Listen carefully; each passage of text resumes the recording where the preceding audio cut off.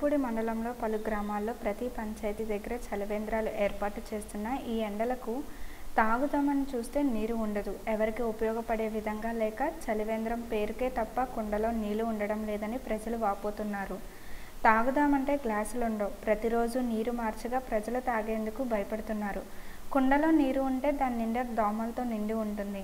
దోమలకు, సునకాలకు పరిమితమైన చలివేంద్రాలు అధికారుల నిర్లక్ష్య ధోరణి వల్ల ప్రజల్లో చలివేంద్రాలు ఉపయోగకరంగా లేవని భావిస్తున్నారు. ఇప్పటికైనా అధికారులు స్పందించి చలివేంద్రాల ఏర్పాట్లపై సరైన చర్యలు తీసుకోవాలని ప్రజలు కోరుతున్నారు.